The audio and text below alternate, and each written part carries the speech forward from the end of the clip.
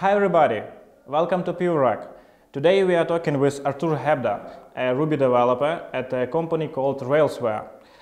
Hi. And frequently speaking at Ruby conference, where he talks about code quality, intersection and product design. Artur, welcome to PureRack. Thank you, welcome. So, and the first question. What is the kind of company is Railsware? How many people are you and how did you personally choose it's a place to work? Well, we're kind of in this transformation period where we started as a software consultancy company, but we didn't what client wanted, we did what client needed. So the first thing that was kind of different was that except for just software engineering and design services, we offered also product management services. So we help clients essentially build their products. And now we started to use that knowledge that we have acquired over, well, several years to build our own products, and I'm working on one of those. What kind of people are we? Well, I guess we are T-shaped specialists. Some of us are generalists, so there are different kinds of people really. It's hard to tell, but definitely T-shapedness helps here. How I picked Railsware? Well, it's interesting. Previously I was working in Android, and before that I was working with Ruby, so I kind of make this step aside and try something new to broaden horizons. And then I was in a recruitment process in several Android companies, like mobile dev shops, for example, and so on. And I picked Railsware as the only company that I was giving chances in the Ruby world. And then eventually I picked up Railsware because I was impressed by the recruitment process, like the test tasks, how diligent they were, working in pair culture, focus on the product and gathering requirements and those kind of things, and also communication. They had a very different approach to this entire process from those two perspectives than any other company that I tried before. So that seemed like a perfect shot for me back then. So Ruby was the main point why you chose Railsware, yeah? No, actually it wasn't. I was kind of more into Android back then. So Railsware was the only option that I considered in terms of going back to Ruby. So for me it was kind of going back, but I have no regrets, to be honest, because I'm really happy about that move. Nice to hear. You mentioned the process used to develop products as a Railsware is different to most software development companies. What exactly are those differences? Well, I guess that it starts with what we do before we start working, really. Some people tend to jump straight to the task and start writing code. We don't do that. We try to understand what this is all about, why we do it, why client believes that it's worth doing in the first place. So we try to map out all the requirements, understand the user problems, understand the product market, and understand how those things fit together and what's the place of this particular story or feature to make that happen. So we seek the understanding first, because that helps us making the right decision when it comes to code. Because if we don't know what's the goal of what we're doing, then most likely we'll make more tech debt and most likely also not address the right needs of users. So we start with that. And then something that I have never tried before is working in pair. So that has many benefits. You move forward faster in terms of understanding the problems, figuring out what are the solutions, discussing different solution directions, variations, and then you make better decisions in the end. Side effect is that you increase buzz factor.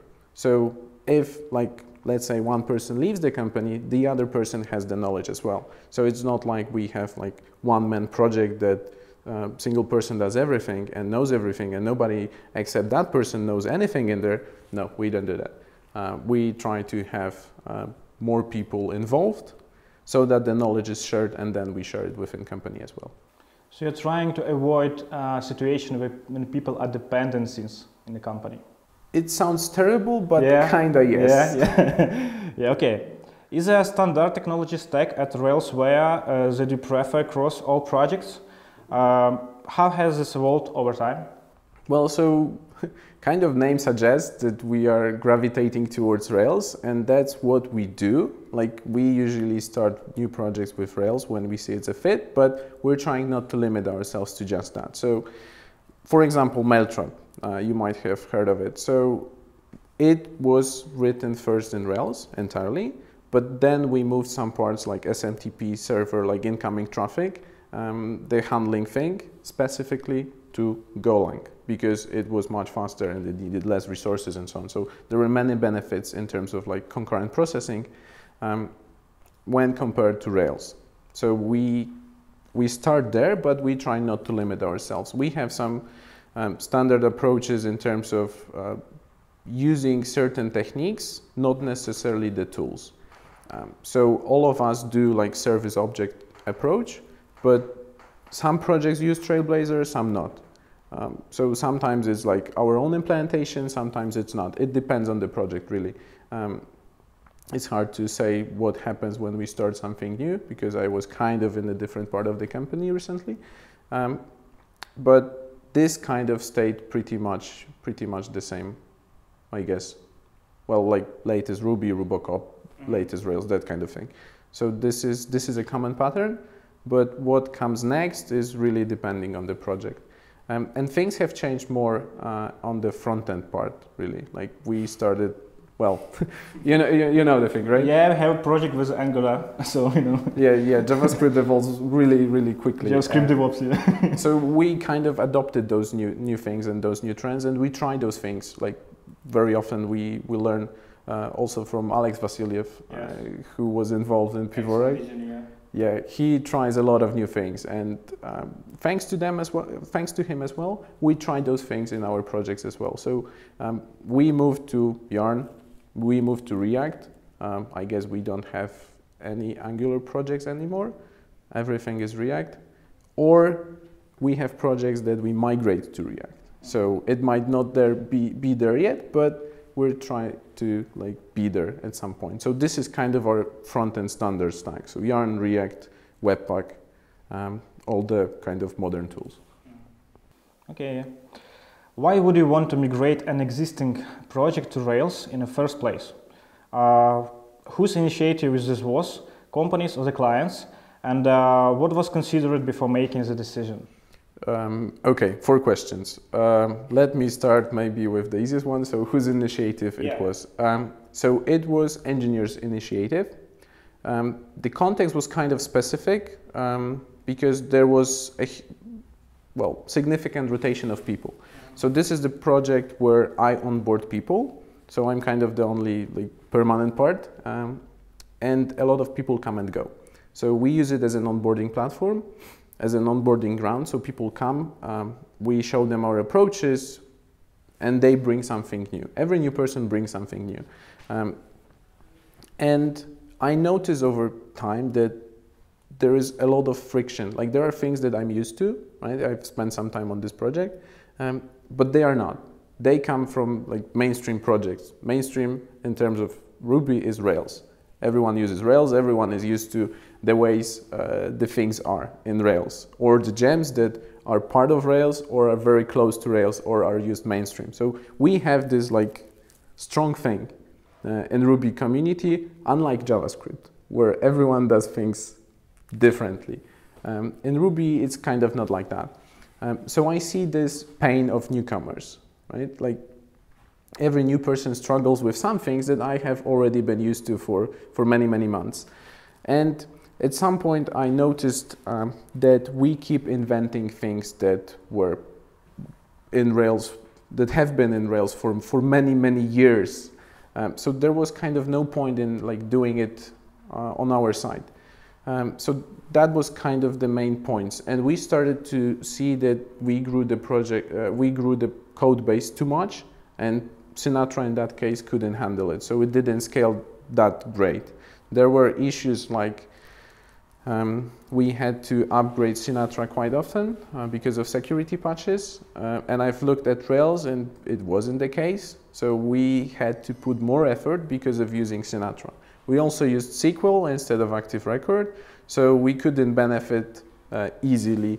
Factory bot, paper trail, or some other gems that we were trying to use.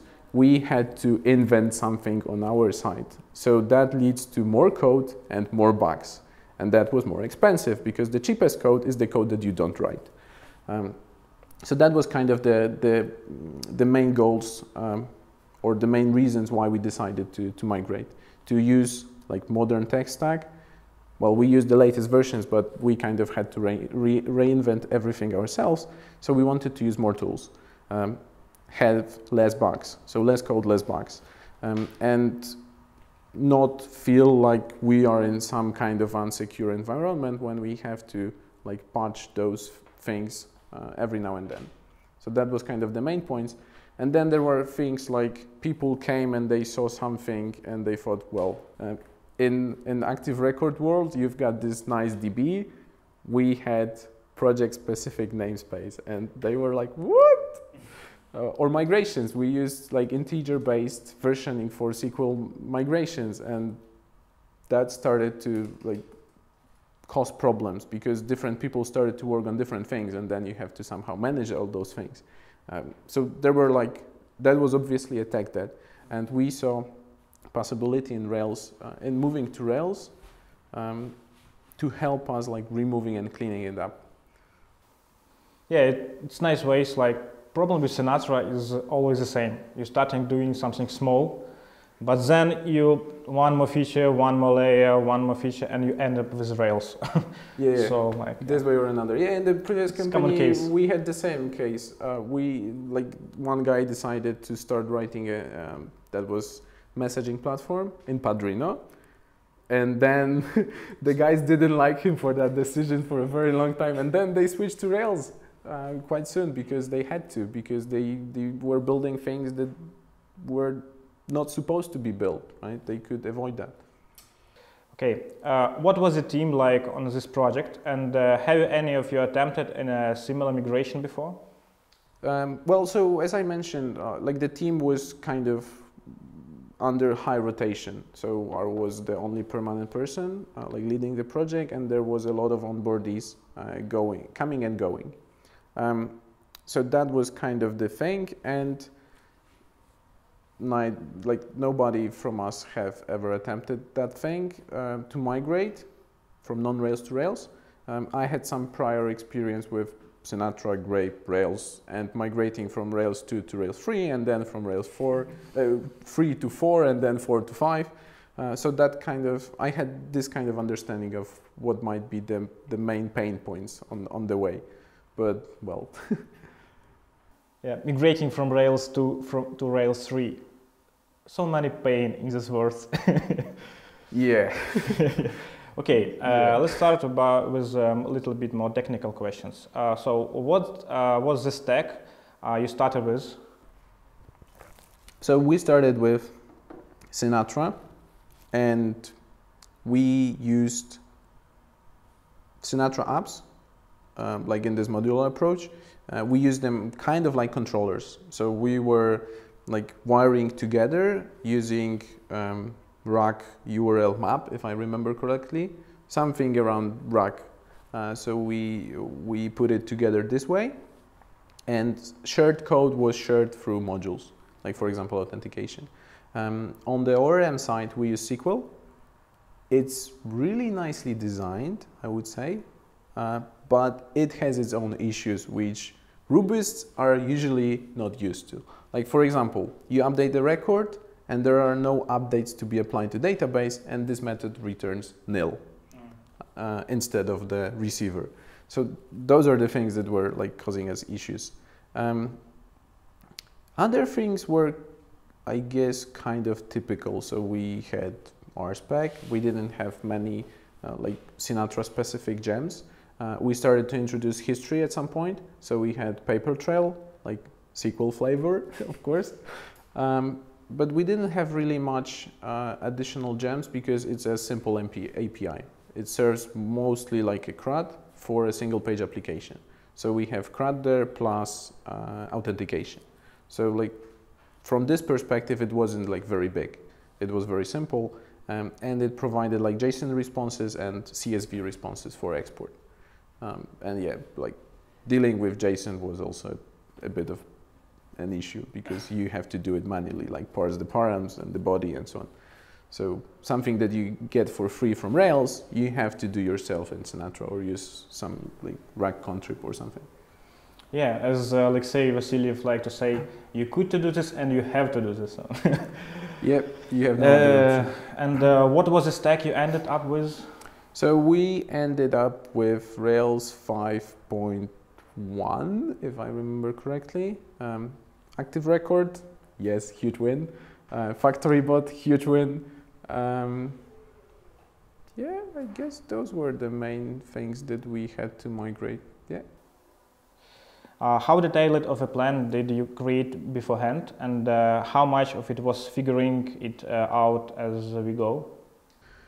Well, it's really hard to tell like how much we figured. We kind of when we realized that we'll be moving to Rails, we started to prepare ourselves in this sense that we started to write code in a way that will be like, easier to migrate to Rails. For example, we started writing feature specs using this factory approach, even if it was just a module with methods, so that later on we have the same like principle and we can easily migrate code from this approach, like handmade, to factory bot. So that was one of the things that we did. We tried to limit like specific things for SQL and use things that are similar to Active Record, or they are easily changeable, like find and replace kind of thing. So we were using a lot of scopes, and that was a good thing. So that improved like code from one side, and from the other side it gave us this option. We also started to like map out all the issues that we might face. Like we used this input approach. So we try to capture things and put them in a single source of truth. So for example, take that tickets end up in the same place where we have feature requests. So they end up in the same backlog. So we're creating a lot of that kind of tickets, and we created a special component, so special context, just for those. We mark them as Rails. Take that Rails. So we knew that that was about it. And then we started to like investigate what are the issues and what are the potential options and ideas how we can solve them. One of them was how to migrate the database, like how to migrate the migration files, what to do about them, like how will that work? How will that work in the transitive period? Like we didn't expect that we'll do it just like that or in one go. We knew that we'll be doing in small pieces, in small steps over a longer period of time. So we were kind of trying to map out all those small things that we need to do in order to run Rails. So I guess, yeah, we started there, and then we started gradually rolling it out. Very good story about how to migrate. Any major challenges along the way, unexpected, maybe some unexpected roadblocks? Yeah, the main pain point really was with request specs, like calling them that way from the Rails perspective. So we had quite a lot of them, and on top of them we had feature specs. So we didn't have to change feature specs much, but we had to change how we run the request specs, and that was pain in the ass, really, because we had this module-based authentication flow, which was like including a separate controller. So maybe that was not the ideal solution, but we kind of went with it. And then we had to like build a special kind of app out of the like the current controller, so described class, and combined it with this authentication flow, and then go through this authentication flow for the OAuth things to be set up. Because we wanted to make sure that this will work. So as much like integration end-to-end testing rather than unit testing, because you know how you can end up with those unit testing. Like you know that all pieces work, and then you hit feature spec on CI and it's red and it doesn't pass because you haven't anticipated some like integration things. So we wanted to avoid that as much as we could, because we knew that we'll be like at some point migrating to something else. So we wanted to stay like framework agnostic and have as many tests like treating it as a black box rather than like a white box. So that was like the main challenge, how to migrate that.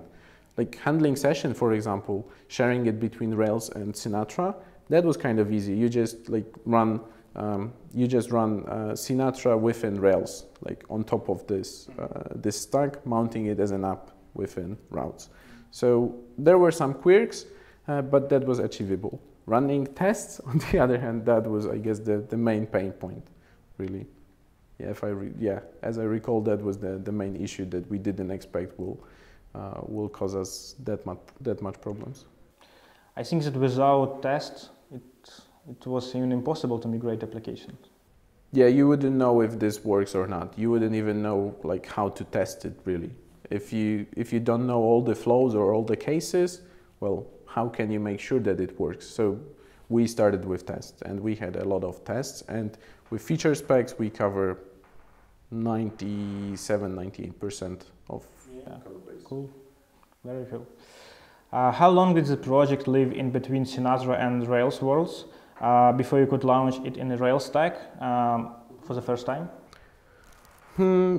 Well, it's hard to say like how much time it took exactly, because it's hard to say at which point we started running Rails. Like we started with like first like gathering all those inputs, like describing the problems, ideas, and so on. And at some point we started to boot the application through Rails. So we were just loading code through Rails, and that's it. We're still running Sinatra and everything, but we were booting our code through Rails. So if we say that was the first point when we started to run Rails, then I would say it was like 6 to 9 months approximately. Until we cleaned everything up, it was in total, I guess, 1.5 years. So it took a bit of time to like deal with everything. At what point did you move the features test over? So I guess, if I remember correctly, that we moved them at the point where we started migrating controllers to be real Rails controllers. So instead of like using this Sinatra apps in a modular way, we started to use Rails controllers and real routes. So at that point we started to move them, and the first one was painful, but the next came much easier. Did you first move the code as is and make sure it all worked before refactoring into elegant Rails code? For example, introducing service object, whitelisting parameters in controllers, etc. Or did you refactor as you went? Well, kind of both. So when we started to move code as is, and when we saw that some things can be improved on the go, like quick wins, low-hanging fruits, then we did it. But we didn't try to like do two things at the same time. So we first migrated and then clean it up. So that's why this like difference between how long it took to boot Rails and then how long it took to clean it up was so long, because we did it as part of X Fridays. So not to impede the like feature changes and evolution of the product. So we didn't spend much time on it, but it took a lot of time. Okay, and what stage is the project now? So I would say that we have removed like 95% of the things that we were to clean up. We have some things still left in backlog, but those are like minor things. Like whitelisting params, yes. We didn't have to introduce service objects because we had them, so we didn't have much code that was reliant strictly on either Sinatra or Rails. But yeah, whitelisting params, that was kind of another pain point, because first we had no strong parameters and we were whitelisting them when we needed them. So that was straight in the service objects. And then we introduced strong parameters, so we changed the interface, like how we use those objects. And that causes us to use action controller parameters in tests, which is not a good thing. So eventually that should be cleaned up and moved to controllers. So this is one of the things that are still left in the backlog. No, but it's always about the business. So how close were your initial estimates for the project and compared to the actual timeline? Well, thankfully I didn't have to like give the number, like how long it will take, because well, the only thing that we knew is that we'll be doing it step by step. So that was the thing, and we didn't set a specific target that, okay guys, let's migrate it until, I don't know, summer 2018. No, we didn't do that. I guess that I wouldn't be even able to provide a reasonable estimate. It would require a lot of time to like prepare it, to understand those things. But maybe if I had, then I would definitely start like collecting those small issues that you had to like address before you move to Rails, or until you move to Rails. And then once you have them like sketched out, you understand the issues, you have ideas, you know what are the possible solutions, then it gives you an idea how long it can take. So if I were to give a number, then I would use this approach. Thankfully, I didn't have to. So, well, yeah, I guess it would be hard to like come up with a number. But as I said, we didn't. We tried to like limit how we introduce the changes, not to block the features that were needed. So we did it like by 20% of time. It's a very good point. A lot of young developers, they think that one and only way to change something in the projects, like stop the business and refactoring everything, like this is the wrong way. No one will agree on this scenario. Yeah, business won't be happy. Yes, so yeah, it's everything about business. So, what have you learned of this feature when you have to migrate another project? Well, it's worth doing. Definitely. Our life now is much easier having Rails and being able to use all of those shiny gems that work perfectly with Rails. That's great. Much less code. That's also a huge benefit. I've learned that it's worth doing step by step, definitely. This approach really worked very well. And it's also great to give newcomers voice so that they can express their thoughts.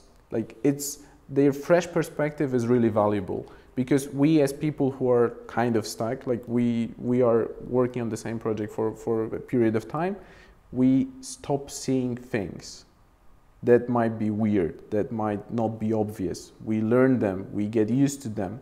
And when someone new comes and has to learn all of that, you immediately see what is weird, what doesn't work, what is not intuitive, and what might cause problems in the future. So you start addressing those things, and then you understand what else you need to do in order to like bring this code to like proper state. So that's definitely something to look into. When you have a chance to like migrate a project, ask for a fresh perspective of an outsider. That's definitely worth doing. Yeah, good point. How well do these rewrites work business-wise? Well, if we were to stop everything and rewrite in one go, then it wouldn't work that well.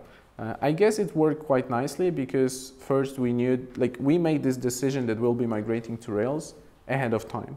So we knew like, I don't know, 3 months ahead, 6 months ahead that we'll be doing this.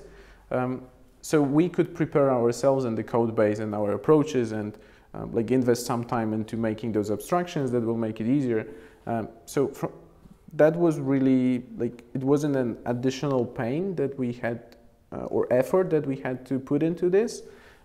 It made our code better because it was more framework agnostic. So if something better comes in the future, then we are more likely to have code base that will be easy migratable to a different framework. So I guess that the main point here would be not to impede business much and just do it in small, tiny steps, but often. Would you recommend other developers take initiative and propose this technology stack change to the client? What are the things to think about before doing so?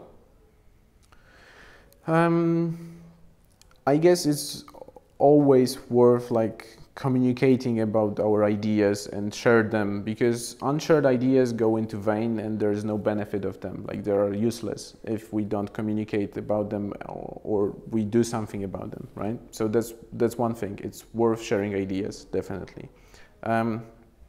But before we do it, like, clients are demanding, they want to know why it makes sense, why it makes sense for them, why it makes sense for the team. What are the benefits for the product? Like, what are the issues? What are the risks? So I would suggest to spend some time investigating those issues. What are the ideas to address them? What are potential benefits? What are potential risks? And see, like, try to explore the problem space as well as the solution space. So what is bothering us now? What is slowing us down? Where we have tech debt? How can we address that? What can we do to make our life easier so we can be more productive and produce, like, better features, better product? And then once we have this understanding, we can go to client and say, okay, we've run the analysis, we made our research, we've done our homework, and we figured that we lose most time because we're using Sinatra, not Rails, for example, in our case. And then here is what we can do. We recommend doing it step by step. We can address this pain point, that pain point. It will not impede the, like, feature requests, right? And then you can, like, present this analysis that you made. What are the issues? What are the ideas? What are the benefits? What are the risks? What we can gain? What we can lose? Because that's, I guess, how clients think. They want to know, like, what can they get and what do they risk. Yeah, they're always trying to, like, calculate the money. Okay, Artur, thank you very much for your time and for this excellent story about how to migrate from non-Rails to Rails. I'm sure a lot of our viewers at YouTube, this story will be very helpful. And thank you for watching this video. See you. Thank you for having me.